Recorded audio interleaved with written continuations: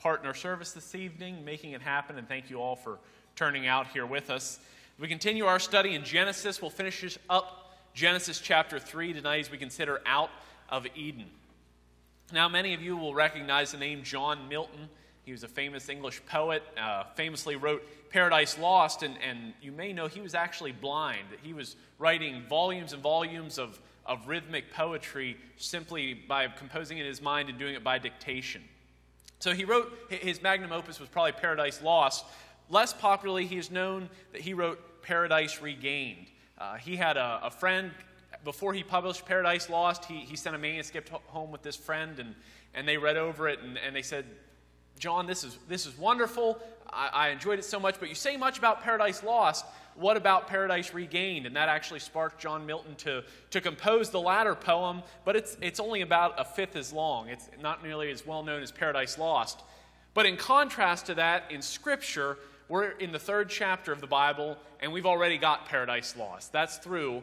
Now we're going to spend about the next 1,186 chapters looking at Paradise Regained, coming back through that. So let's look together at Genesis chapter 3, and we'll be reading verses 20 to 24. So if you turn to Genesis 3:20, I ask you to stand with me for the reading of God's Word.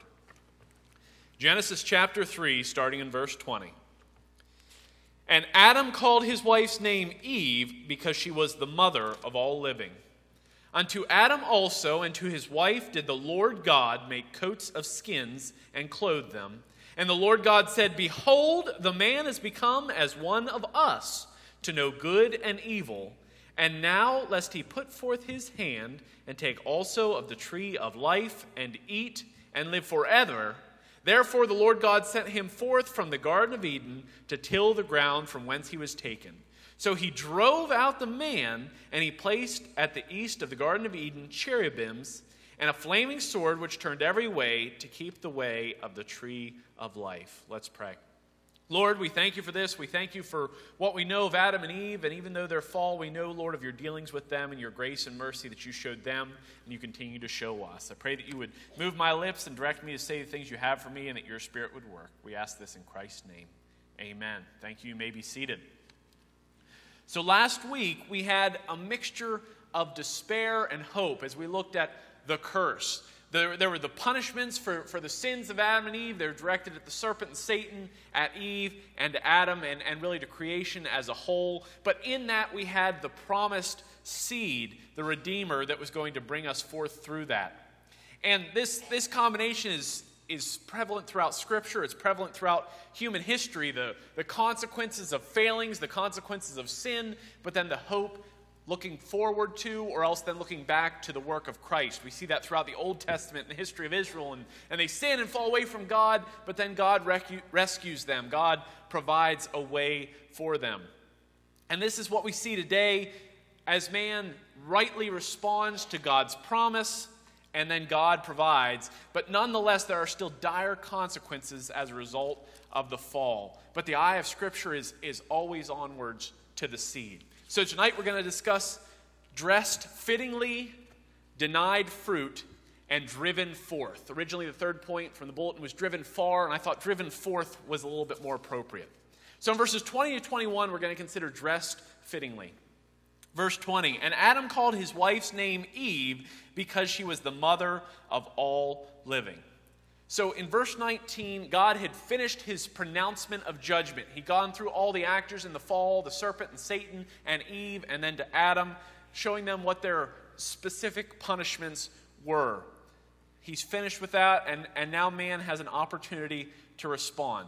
But remember what I drew out last week, what's so moving is that after God cursed Satan, before he even revealed Adam and Eve's punishment, he told them about the promised seed. In verse 3:15, and I will put enmity between thee and the woman, and between thy seed and her seed, and it shall bruise thy head, and thou shalt bruise his heel. Before the punishment was even proclaimed on mankind, they had the promise of the Savior.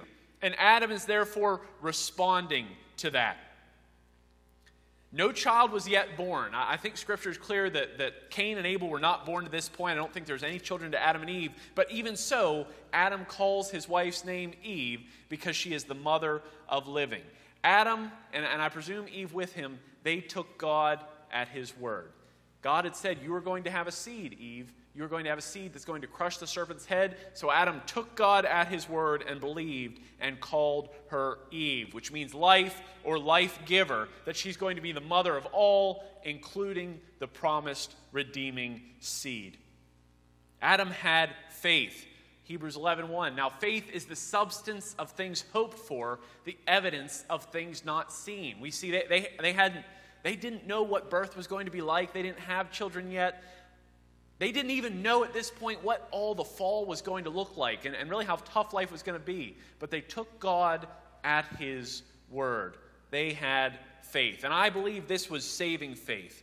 That despite the curse, despite the punishment for sin, they took God at his word that he was going to provide redemption. Whatever light they had been given of God, they responded and believed that in faith. It's important to remember that faith is how people through all times, through all dispensations, were saved. Even though we have different dispensations, we just moved from innocence, then into conscience, we'll go to human government, to promise, to law. But even through all those, man was still saved by faith. Throughout Romans and the New Testament, Abraham is the prime example.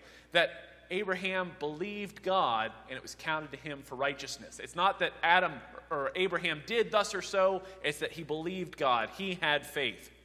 So faith has always been the grounds. Faith appropriately applied, appropriately put to the right place, to Christ or whatever revelation of God's saving plan that had been revealed to man, faith in that has been the grounds for salvation.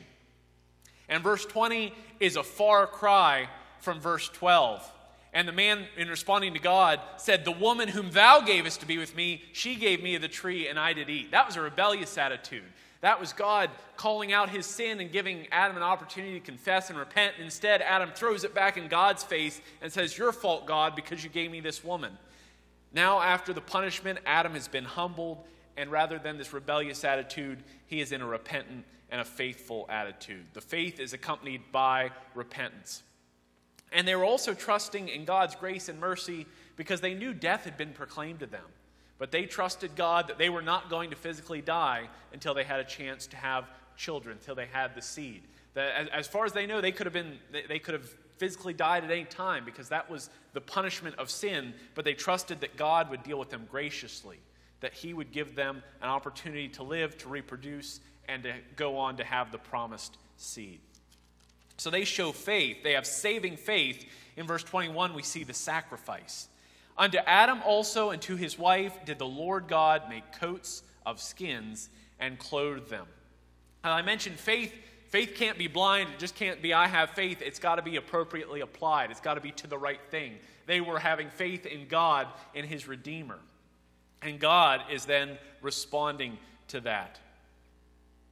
Adam responded appropriately to what was revealed to him. So then, in response to this faith, God graciously provides a covering for their nakedness. Now, Adam and Eve had tried. They made themselves the aprons, the coverings of the fig leaves, and that was not sufficient. It didn't physically cover them well enough, and they knew it could not cover their sin before the Lord. And remember, that stands for the works of man. We try to make our own fig leaves, our own self-righteousness, our own works, something that we think can commend ourselves to God, or something we think can cover up sin and say, God doesn't know about that. This is just for me. I'm keeping this hidden. Our coverings are always going to be inadequate. They're going to be revealing. We need a covering from God. Hebrews 9:22, we know without the shedding of blood, there is no remission. It says in the law, almost all things were purged by blood, but the law was just physical cleansings. Hebrews goes on to talk about if hyssop and ashes of a heifer and these things, if that was good enough to purify you in the eyes of the law, we have a better purification in the blood of Christ. And here's the first foreview of that we have in the blood that was shed of this animal to provide the covering. Now remember that Christ's blood is the only means of salvation. Just as faith is always the means that man has appropriated it, Christ's blood was the only way that Adam and Eve could be saved, and it's the only thing that saves the whole way through the millennium. But until that time that Christ's blood was shed, it was God's will that man would for a time cover his sin and show his faith and repentance through the sacrifice of animals. We'll see that next week when we look at Cain and Abel. We see that with Abraham, with Job, and certainly throughout the law. But here God makes the first blood sacrifice to cover them physically, but in the shedding of blood to cover their sin. Let's consider Psalm 32:1, if we turn there together to look a little bit at this idea of the covering of sin. Psalm chapter 32 and verse 1.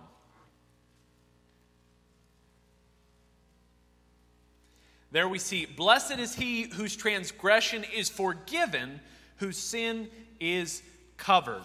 When man responds to God by faith, his sin is forgiven. But the best that the Old Testament man knows is for his sin to be covered by the bloods of the sacrifices. Then once Christ came, he was able to actually wash away the sin, to take away the sin in a way that no animal sacrifice could. We now today in the age of grace, we don't need to worry about our sins being covered. In our faith in Christ, they are totally separated from us as far as the east is from the west. But in anticipation and looking forward to Christ taking their sin away, in this Adam and Eve had their sins covered. Remember, in the very good creation, there were no carnivores. There's no reason to believe an animal had ever died before this point. And this animal dying comes as a direct result of man's sin. Adam and Eve had never seen anything die before, and I believe they saw God kill this animal. I think they were confronted with the reality and the severity of sin. They saw this is the high price of sin. This thing which was living now has to die because of my sin. I hope we're confronted with that, the high price of our sin.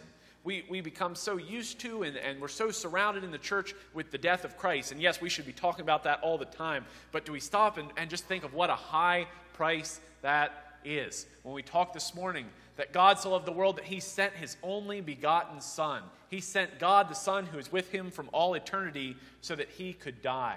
That is the high price of sin. And Adam and Eve saw that.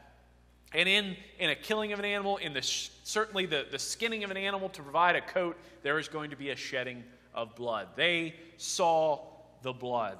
And here in a little bit, we're going to get to the cherubim, the two cherubim at the gate of the garden. Some there see the combination of the blood and cherubim and see a foreshadowing of the Ark of the Covenant, where there'd be the two cherubim above where God would dwell, and the blood would need to be sprinkled there for the atonement between the nation of Israel and God. But remember here, God provides the sacrifice. God did it for Adam. Remember how God did it for Abraham. He had faith. He was willing to sacrifice Isaac because he had faith that God would provide. God provided there. And then today, we don't bring animal sacrifices. We trust in the sacrifice that God provided, that God alone could provide, which was Christ Jesus. So God killed this animal, and he didn't just kill it as a sacrifice, but he went the step, he turned it into the coats to be worn. He covered the nakedness of Adam and Eve. This was a necessary spiritual act, but it wasn't merely a spiritual gesture. He met a physical need with it, that he covered their nakedness to help hide them from the shame that they had. They now were embarrassed by their nakedness. They knew that their fig leaves weren't cutting it, so God provided for them in providing these coats. And likewise, they were going to be cast out of the garden. Now, at this point, the earth was still very close to that very good, but we know the thorns and thistles had entered in. The fall was starting.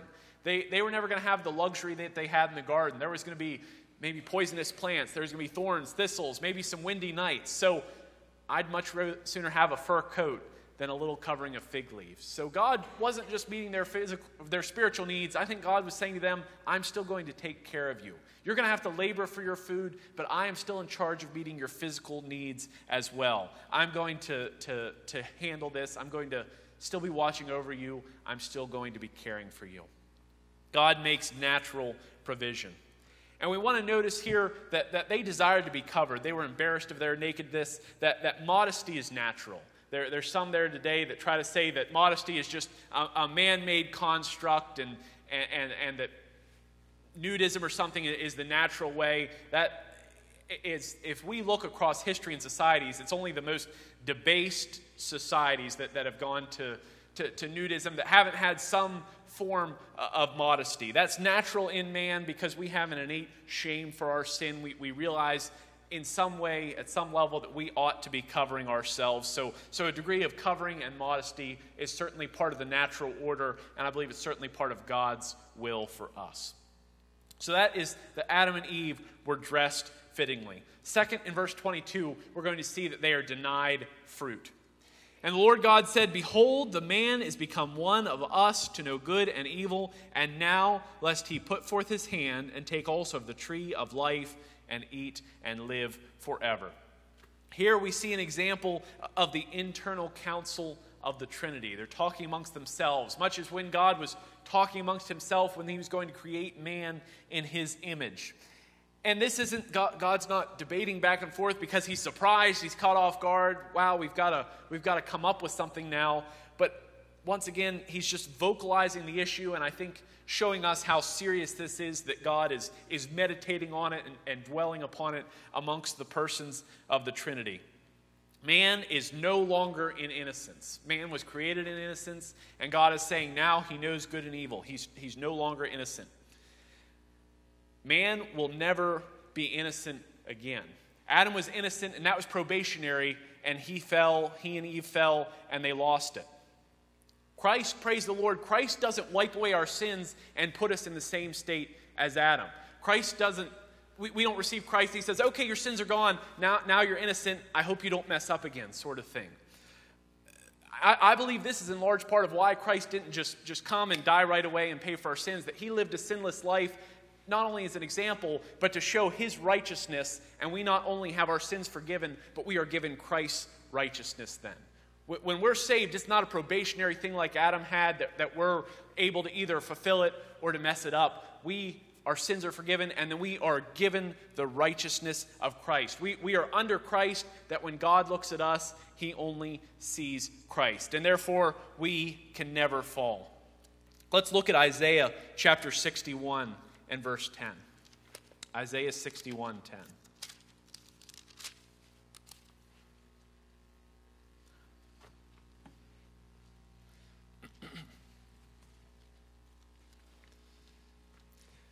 There we see the prophet saying, "I will greatly rejoice in the Lord. My soul shall be joyful in my God. For he hath clothed me with the garments of salvation. He hath covered me with the robe of righteousness, as a bridegroom decketh himself with ornaments, and as a bride adorneth herself with her jewels." Our sins are not just covered. We're not clothed in the animal sins to cover our sin, but we are clothed in the garments of salvation and the robe of righteousness. Christ doesn't just strip away our dirty rags of our self-righteousness and sin, but he clothes us with his own righteousness, a robe, a shining white robe, which we will have in eternity, which cannot be lost. Now, I see a little bit of irony here, because man gained what Satan said he would. God had said, man is become as one of us to know good and evil. That's what Satan had said. Satan says, you will be like God if you do this, Eve. So that part came true, but rather than making them and elevating them to the position of God, this knowledge put a barrier between them and God and actually debased man below what he was before. So man is no longer innocent. He knows good and evil. And in this time here, we have a distinct change. We have a distinct change happening in God's dealing and God's revelation with man. Right in this passage we're studying tonight, I think we have a dispensational shift. As I said, man was created in innocence, and now he has the knowledge of good and evil. So that's going to, as I said, there's now a difference in his relationship with God, and based on what we've seen here of the promised seed and this knowledge of good and evil, there's a new revelation from God to man. So we are entering into the dispensation of conscience. Man now knows good and evil. He has a conscience, he knows the difference, and he has opportunity to pick. He knows what he ought to do. He has every reason to do that, but he has the choice there. So this is conscience. And man still has conscience. It hasn't left us. God has increased his revelation and in some way changed the economies of his dealing. But this is the special way he was going to deal here with man for a period of time. As we'll see shortly, man is going to be cast out of the garden. The garden was something for innocent man. Now he's going to be cast into the larger world, but he's going to have his conscience. He's going to have to learn to live according with that. As we see in chapter 4, sacrifice, acknowledgement, repentance of sin was certainly going to be part of that. So this is a dispensational change to conscience. But God's key concern here, man having the knowledge of good and evil, that's done. That's the sin that's been dealt with in the curse. But now there's another problem, that man cannot now have the tree of life. I find it interesting that the Garden of Eden was not immediately destroyed. I don't know why it was God's plan to keep it for a period of time, but he did. It possibly existed up until the time of the flood. But then certainly with the flood, it was wiped out. The landscape has changed, so some people are interested in where exactly was it, and can we're not going to find traces of Eden. It's no use really even speculating exactly where it was. That's not where our attention should be focused. But the key thing is that the Garden of Eden is no longer for man. Man is going to need to be cast out.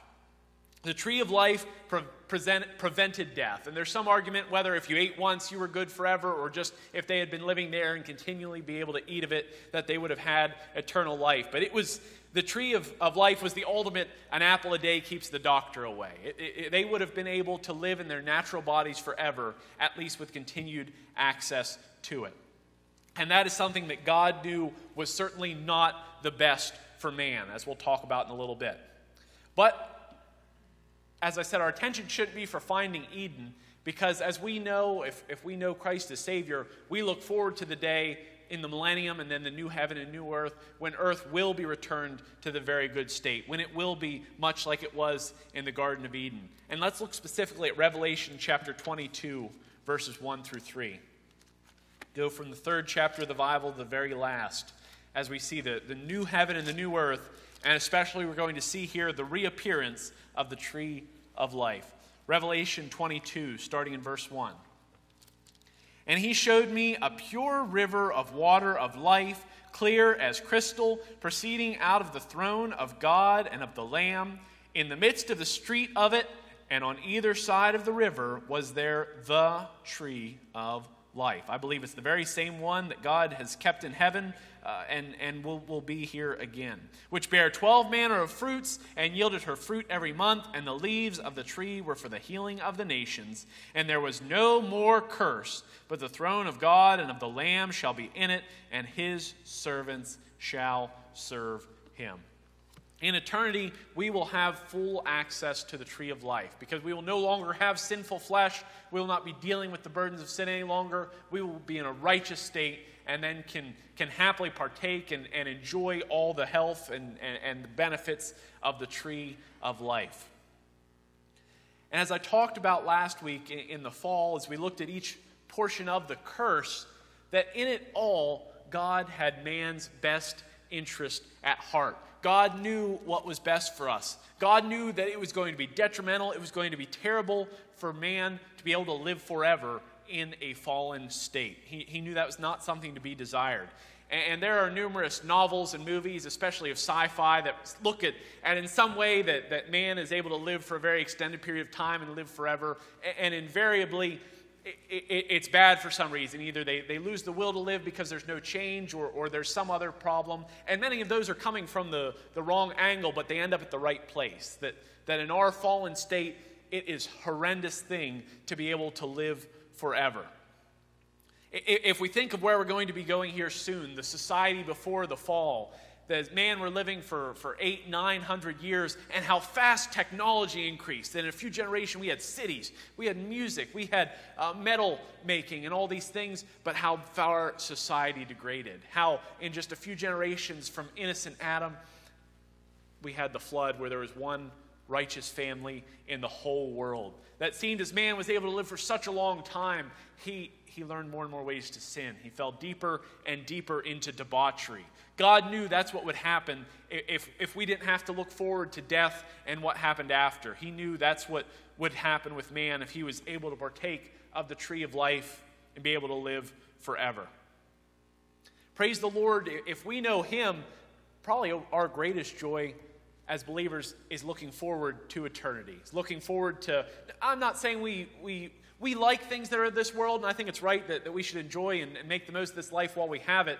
Not that we're looking forward to death, but we certainly look forward to what is after death. We know there is something greater than this. There's something beyond what we are dealing with right now, and we earnestly look forward to it. We look forward to meeting again with those who have died and gone on before us. We look forward to seeing our Savior face to face. We look forward to being able to shake off this mortal coil and live a new life with him.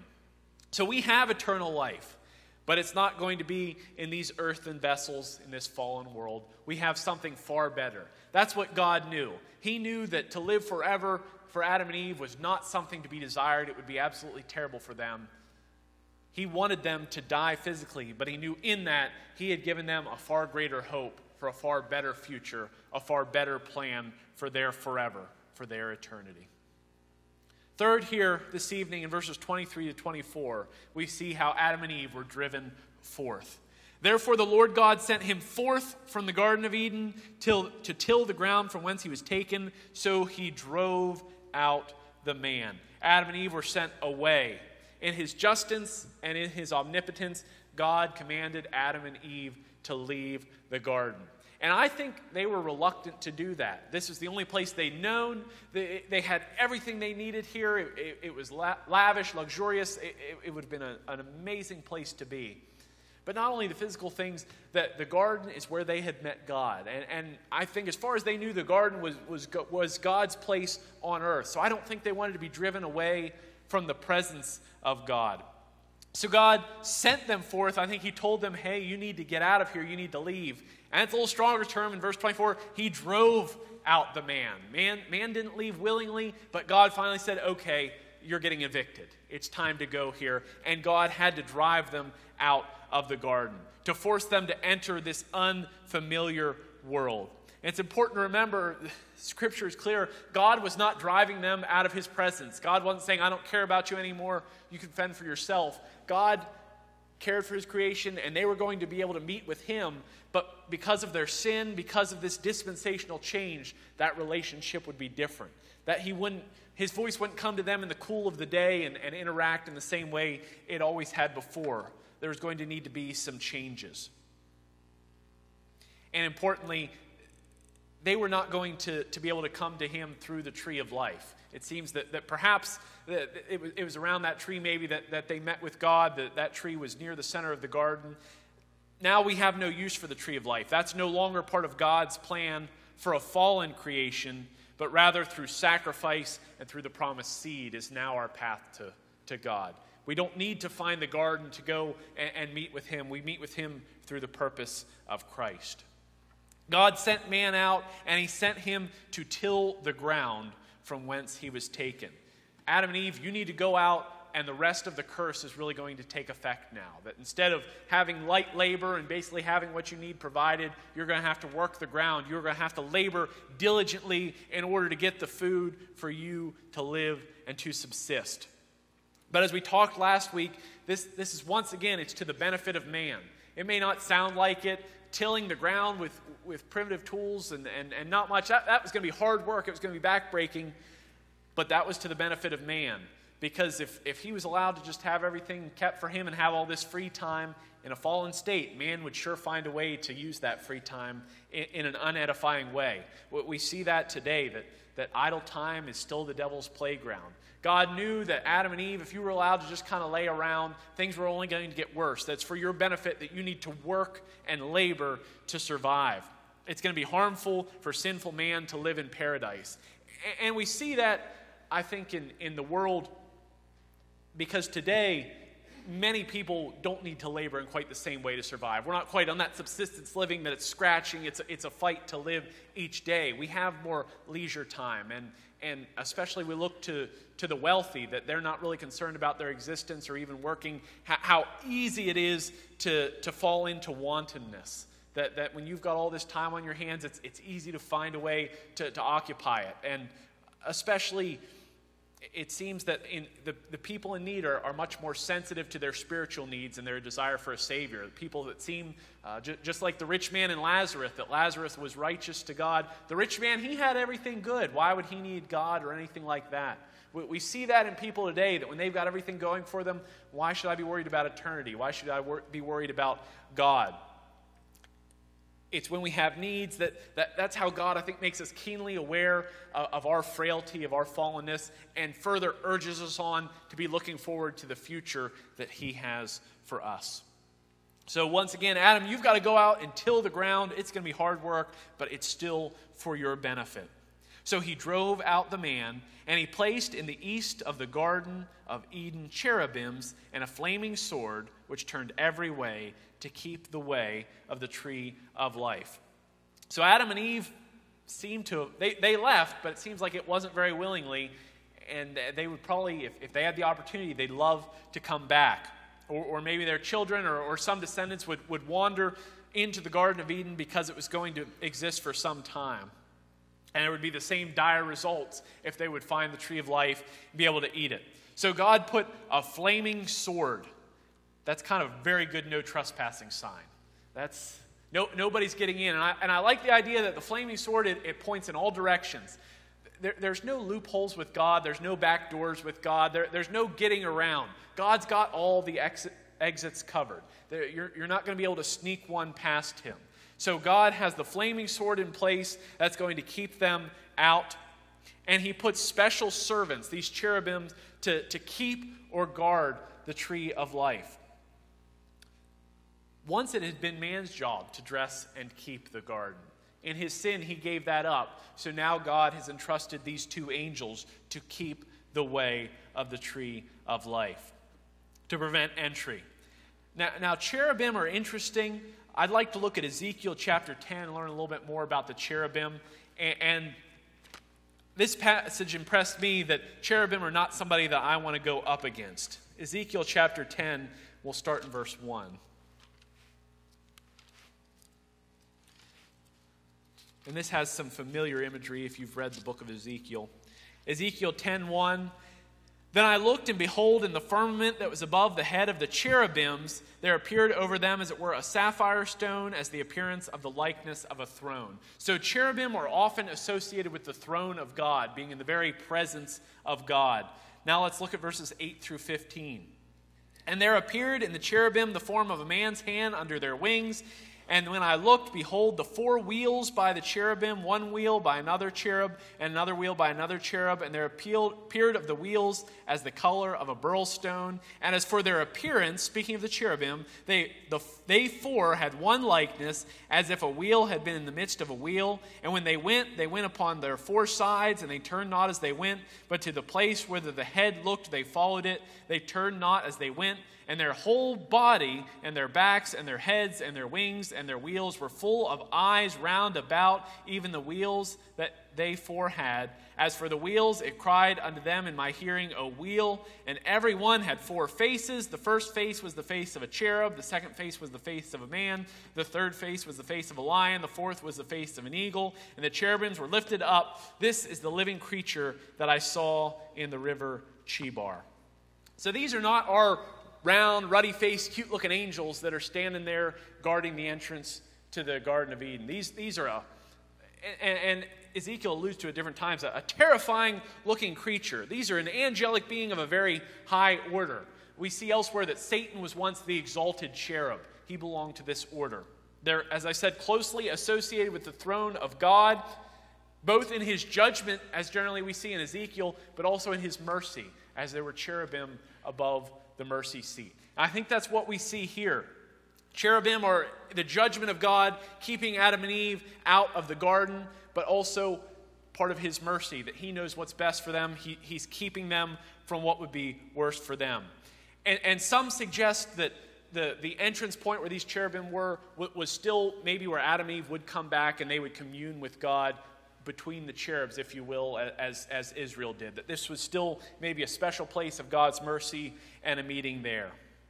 But praise the Lord, we don't need to come to a tree. We don't come in light of a tree to God. We are able to approach the very throne of God by our repentance and by Christ's blood. Let's turn to Hebrews chapter 10 as our last passage here tonight. Hebrews chapter 10, verses 19 and 20.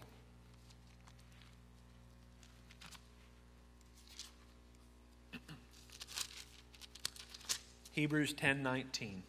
Having therefore, brethren, boldness to enter the holiest by the blood of Jesus, by a new and living way, which he hath consecrated for us through the veil, that is to say, his flesh. We no longer need to have a go-between, to intercede between us and God, no human person. We no longer have to go to the tabernacle. We don't go to the temple 3 times a year to be able to interact with God. We are able to proceed to his very throne room, and it's with boldness that we, as Christ's children, we belong there to have access there. We are given free access to approach God through Christ and make our requests. And it's not because of a tree, it's not because of anything of us, but by the blood of Jesus and through the veil, that is to say, his flesh. We're back to the shedding of blood. By the shedding of blood, we have access to the very throne room of God. We are able to approach him. And we have a much better hope than earthly living forever on earth. We have the hope of eternity with him. God is very, very honest. He told Adam and Eve things they maybe didn't want to hear, but what they needed to hear.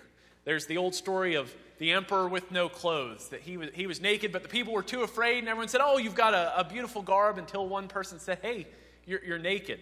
God is the one to tell the emperor he has no clothes. God has no respect for man's preconceptions, for what we think we ought to do. God's going to say things, and through his word, he's going to say things like they are. Man has tried for millennia to change the word of God, but to no effect. But to the man that will open the word of God and truly read it, it will change that person. God, he will tell us when we're naked. He will tell us that you are in sin, you are in shame, but he doesn't let it at that. God wants to clothe us. God has provided for us by Christ's blood. Here we saw tonight that Adam showed the correct response to God. Adam knew he was chastened. Adam was judged. He was found out in his sin. There was no way out. And so he accepted this, and Adam took God at his word, I believe, in saving faith. And then in response, God makes spiritual blessing and physical provision. Now, there are real consequences to sin. It wasn't that Adam apologized and God said, oh, that's okay, come on back into the garden. It's just like it was. Today, even we are saved, there are real consequences to sin sometimes. And we will have to deal with them. But if we repent in an eternal sense, they are separated from us, they are forgiven, and they will not impact us in an eternal way. And even through when we are suffering because of sin, God desires our best. God does not abandon us. God doesn't leave us to our own devices. He still seeks us. He seeks to meet with us, but we always have to turn to him. Many are still pointing the finger at God and saying, this is your fault. They know the punishment, and yet they will not soften their hearts and repent. We saw tonight how Adam and Eve were dressed fittingly. In response to their repentance, God made a sacrifice, and he clothed them and provided for them. We saw how they were denied fruit, that there were consequences to their sin, that they wouldn't live eternally on earth, but God had something better for them. They were going to have eternal life through their faith. We've seen how they were driven forth. They were no longer right for the Garden of Eden. God had a different plan for them, and it was going to be hard to be cast out into the world, but God knew that that was ultimately what was better for them. I ask each one tonight, have you followed Adam's example in turning by faith to the Redeemer? Is there one here that you're still clothed in your own fig leaves, that you think, well, I've done a lot of good things. I think God's going to accept me. I think I've done enough good that it outweighs the bad, and God ought to accept me for that. As we looked in these passages, that that's the same fig leaves that Adam had, and that's never going to cut it. None of us can achieve salvation on our own. We need the clothing of Christ's blood. I ask you, even if you're a believer today, do you ever get proud before God? Do you ever approach God and think, hey, God, I just did this. Hey, God, I'm really on a roll right now. I've got things pretty well figured out. I encourage you to humble yourself, or God's going to humble you. We ought to judge ourselves lest we be judged. Try to take some time and look, are there areas of your life where you're running ahead of God and you need to say, God, I need to give this area of my life over to you. I know that you know what is best. Are you trusting God not only for your eternity, but also for your today? I say that often, but it's easy to know, hey, I'm saved. I've got eternity with God, and that's wonderful, but I'm going to figure it out for this week and this day. I'm going to make these decisions. If God's got your eternity, he would love to provide for your today as well. But we've got to meet him regularly. Go boldly today, brother and sister. Go boldly before the throne of grace. Take whatever you've got, the burdens you're bearing, the situations you can't handle, take them before the Lord today. He eagerly desires to meet you there. So we're going to sing in a minute, Nothing Between. Don't let anything between. Don't let your busy schedule, don't let sin that's cropping up in your life, don't let anything get between you and the Savior. Let's pray together. Dearest Heavenly Father, we love you, Lord. We thank you for your provision for us. We thank you for the provision of Christ, that we can have total forgiveness of sin, Lord. But we thank you for the little things that you do day by day that maybe we don't even notice, maybe we're not thankful for, but that you care for and protect us. I pray for each one here, Lord. I pray that you would help us to leave nothing between ourselves and you, that we would get rid of all sin, all the busyness, all the things, the weight that so easily besets us, Lord, that we would just come to you openly, honestly, and fervently, would desire your will in each area of our life, Lord. Please guide and direct us. We love you. We ask all these favors in Christ's name. Amen.